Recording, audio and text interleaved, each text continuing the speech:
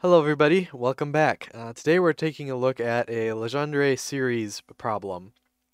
Okay, so this problem asks us to expand the following function in a Legendre series. And it's this function here. So this function is defined from -1 to 1, and up from -1 to a, it's 0, and then at a it jumps up to 1, and continues on from there to 1. Um, so we're gonna find the first term of the or the first coefficient by hand, and then we're gonna do a trick for the rest of them.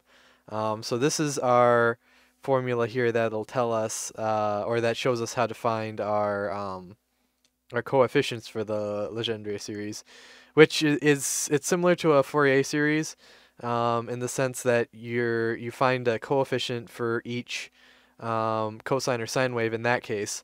But in this case, we're looking at all of the Legendre polynomials, and we're finding coefficients in front of those. And when we add them all up, we will get our original function, just like you would with a Fourier series or transform. So yes, we'll do the first term here. So this is going to be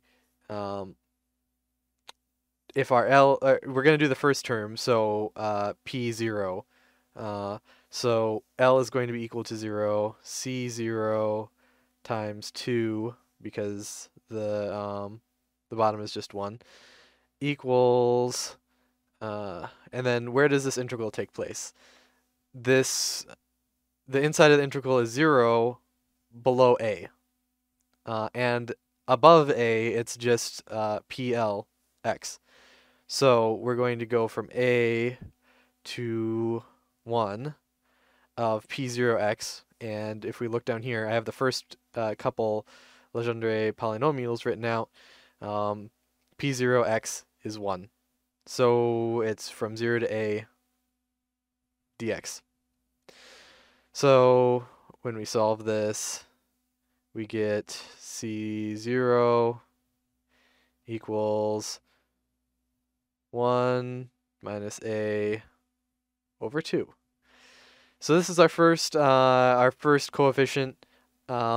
If we had a fully determined function here, this would be a number, but since our function is not just a function of x, but also it changes with a, we're going to have a's in all of our coefficients as well. So we could do this for all of the Legendre polynomials, but that would be way too long. It would take, it would take too long. It's inefficient. We're going to be using the relation in the book, 5.8e, to simplify this a bit. So we're going to start out by writing this in terms of PL on this side. So this is going to be 1 over 2L plus 1. And then we're going to have the derivative of the next Legendre polynomial in the sequence minus the derivative of the previous Legendre polynomial in the sequence. And then from here, we're going to take the integral. And this is the integral with respect to x. We're going to take the integral dx. So when we do that, we can set our values, our limits of integration, to be whatever we want, as long as they're the same on both sides. Once again, we can do this because we know that these are both equal, so if we take the same integral with respect to the same thing, then we'll have the same result. So 0 to a, or not, a to 1, my bad, PLX dx. And since we're taking it with respect to x, not to L, this is going to remain a constant multiple out in front. And if there's one thing an integral is really good at, it's at undoing derivatives. So we're underivativing these. So that just leaves us with, and since they're added together and multiplied by a constant, we can take the integral inside and do it to each part. So it's going to be the next Legendre polynomial in the sequence minus the previous Legendre polynomial in the sequence. But since we did do that, and we do have limits of our integration, we need to do that here. So one other thing that we know about Legendre polynomials is that they are 1. When you put any Legendre polynomial, when you put 1 in for x, it's going to be 1. So at this upper limit, we have whatever this is times 1 minus 1. So the upper limit doesn't matter because it puts a 0 in here, so it multiplies through a 0. And then we're going to subtract when we put a in for x. So when we put a in for x, I'll just go ahead and rewrite it down here. This side didn't change. But we can flip the minus sign because we're subtracting. And what we get, this is still the same out here. And this is going to be, instead of x, it's a, because we substituted in a. And then it's going to be minus the next one, a. Okay, so this is what we have so far. But if you look down here, this here is equivalent to this. Because remember that f of x is 0 below a and it's 1 above a. So what it does is it chops off that bottom part of the integral, which is what we see here. So we can actually set this equal to CL here. It's going to be 2L plus 1 here too. So now what we're really concerned about is this side of the equation. So it's going to be CL.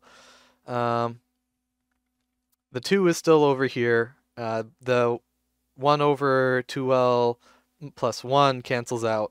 But then it's still a 2CL over here because of the 2 on top. So we need to put that over here with a 1/2.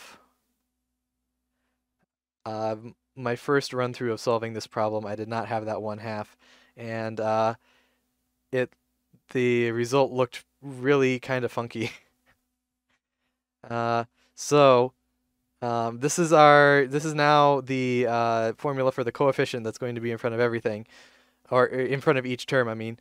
The reason why we had to do the C0 term by hand, I suppose there's some way you could probably use this formula, but you run into the problem of what's the negative first Legendre polynomial.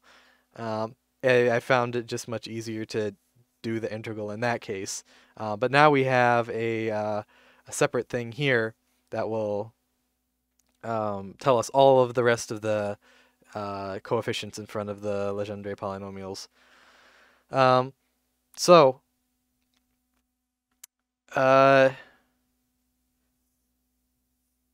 In this case, so we'll find a couple terms of these. So we have our C0 already. What's going to be our C1? Our C1 is going to be 1/2 of P0A minus P2A. Since we don't know what A is, all we have to do is, or all we can do, is just substitute it in what we have over here. So it's going to be 1/2 times 1. It doesn't change with A or X or whatever. Minus 1/2 of 3. Actually, I'll just go ahead and put the 1/2 in there. 3/2 A squared minus 1/2. Or you could rewrite this further. 1 minus 1/2, so that's a 1/2. That's a quarter. Minus 3/4 A squared. And we could find as many of these as we wanted if we had the Legendre polynomials written out. But I only wrote out the first few. It's not too difficult to. There's more simplifying and all that stuff, but there's not more it's not much more difficult to do things that way. So we know our function is going to be approximately equal to our first one here. So yeah, actually, I'll go ahead and write this out first. The whole reason why we're doing this is because we know that Legendre polynomials are a complete set of orthogonal functions. We know that if we add up all of these from 0 to infinity of our CL times our PL of x, that these are going to be the same. The proof is, you can look at the proof if you want, but we know that this is the case. So we'll go ahead and write out the first few terms. We'll get to see more of them in a second. So yeah, our C0 times our P0, which is 1, so it's just that term, plus our C1 times our P1, which is 1/4 minus 3/4 a squared times x. And then if we had more terms, it would just go on and on and on. Sorry about that. Right after I finished recording this, I realized I made a pretty big mistake here. So if you look, actually, this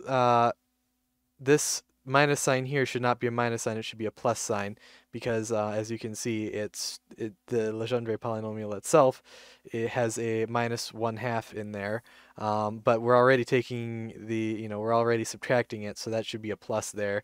My bad. So that turns this into a 3/4, and it would turn this also into a 3/4. Sorry about that. The graphs and stuff that are coming up in a little bit still all should be correct. So let's take a look at how to visualize this here. Oops. Okay, here we go. So here we have our function. You can see I can change this a value, and then it's 0 from 1 to a, and then it's 1 from a to 1. So actually, I'll show you first. Here are our Legendre polynomials. The first one is just 1, then we have x, then we have that one. Each of them increases in order, or it has one more power of x in it than the previous ones do. So this is our approximation to the function if we have 7 terms, or between terms of 0 and 7. So you can see that it changes with a. It's not a bad approximation, and it shouldn't be. It shouldn't be a bad approximation because this is one of the best ways to approximate things that you can get. But yeah, it's. You can see here it's approximating this function with actually pretty simple polynomials compared to other ways of solving these problems. So I hope this was a instructive way to visualize this, and I hope to see you again in the next video. Thanks for watching.